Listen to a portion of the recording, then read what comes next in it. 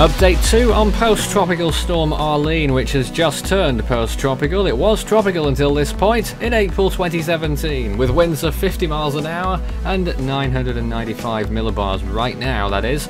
39.7 degrees north, 50.1 degrees west, and it's executing a turn towards the southwest at this stage, after initially going northwest and then turning under the influence of an extratropical low that it's interacting with, and all sorts of other shenanigans that are going on in the North Atlantic at this time. But the storm is expected to move towards the south, then towards the east over 48 hours, and it could still have tropical storm force winds by 72 hours from now, though there remains some doubt that it will ever become tropical or subtropical again in the future, but we'll wait and see. 559 miles south-southeast of St. John's, Newfoundland, 576 miles southeast of St. Pierre and Miquelon, and 582 miles southeast of Sable Island, Nova Scotia.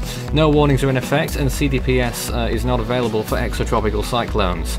The system, as you can see, well, you probably can't see very well because there's no land context, but it's moving towards the south and then towards the southeast and then towards the east, and any tropical storm force winds that are still in relation to the storm will eventually place themselves towards the southwest of the cyclone and then towards the south as it begins to move eastwards, and then it will probably lose any gale force winds by the time we get into Monday at the latest.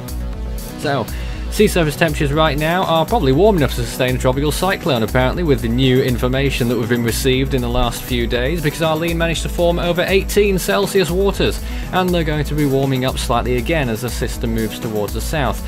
Into wind shear, that is pretty variable right now. There's a high amount of wind shear just to the south and southeastern side of the system, and then towards the northwest wind shear is comparatively very low, and then a big slither of very high amounts of wind shear extending in from Canada there. So this is what's been happening in the last few frames. You can see it's been moving towards the southwest, it's been sweeping along nicely, and a big band to the northern side of what's left of Arlene now. But you can see that big system down the left hand side, that frontal system there, and the extratropical low towards the east of the storm as well, or the southeast, which you can just about see moving onto the screen there.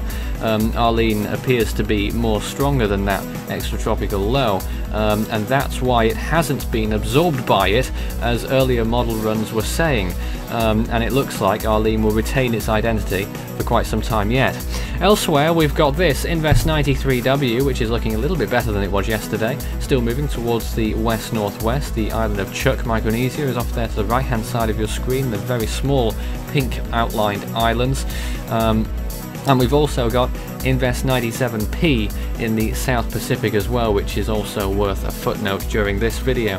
But there's Invest 93W, not expected to form, though it isn't doing a bad job right now in those latest pictures, and the models do have it as a distinguished or a distinctive system, at least over the next few days, but we don't anticipate strengthening.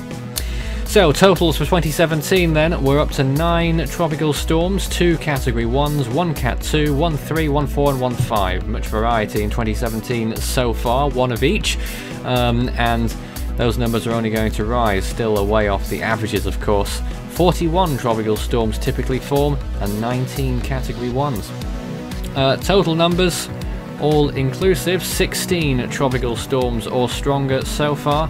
31 is the next lowest, set by 1900, tied with 1904, but obviously observations weren't so good back then, so it is a slightly less ingenuous.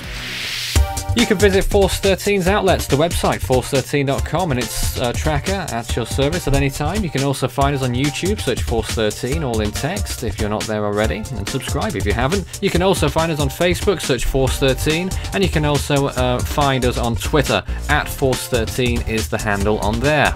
You can also add Fool13 on Skype, FOOL13, and add extension 9094 on Discord for tropical weather chat.